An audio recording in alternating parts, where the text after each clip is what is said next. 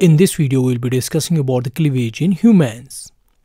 It's a highly coordinated series of mitotic divisions that occur right after fertilization, increasing the number of cells without increasing the cytoplasmic volume.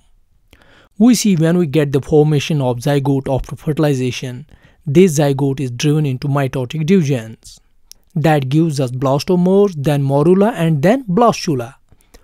All these cleavages occur in between zygote and blastula stage. And it must be noted that cleavage involves three important signaling pathways: WNT pathway, Notch pathway, and MAPK signaling pathways. Now let's see the cleavage process in detail. Here in this diagram we have the female reproductive system having ovary, endometrium, vagina, and uterus. From ovary we get the ovulation as shown in the diagram, where egg is released from Graafian follicle, then captured by the fallopian tube shown in the diagram.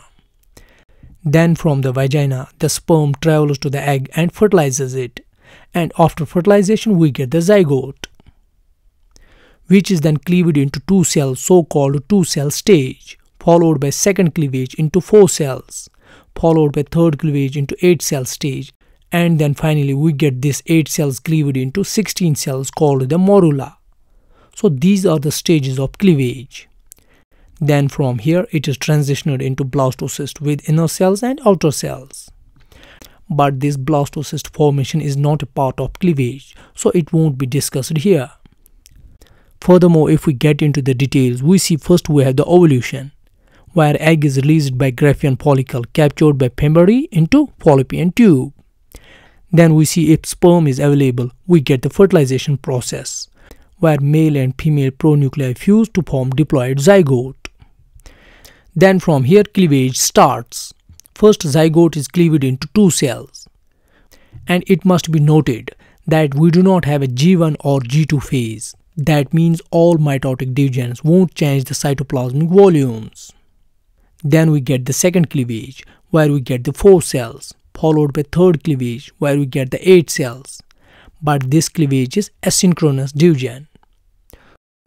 So we have 8 blastomeres here. Polarity proteins such as APKC, PAR3 and PAR6 establish apical basal polarity in outer cells, whereas inner cells lack polarity. It must be noted that compaction begins from here. That means cell-to-cell addition starts by the help of E-cadherins. So finally we get the last cleavage of these 8 cells into 16 cell stage, that's termed as morula shown in the diagram.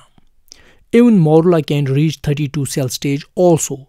That's why morula is called 16 to 32 cell stage also. Then from here we get the ZGA, that's zygotic gene activation, which transitions morula into blastocyst. We see at the end of cleavage we get various activities turned on. First is the ZGA, where full genome control is established, followed by expression of lineage-specific genes like CDCX2, OCT4 and GATA3 genes.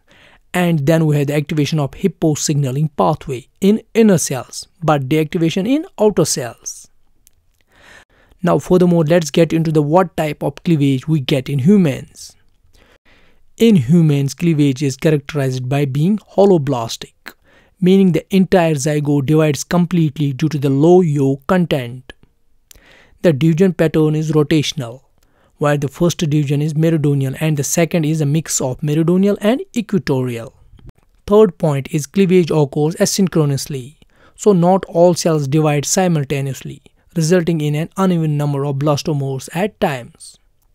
Up to 16 cell stage the cleavage is intermediate, with each blastomere retaining the potential to form a complete embryo, highlighting the totipotent nature of cells.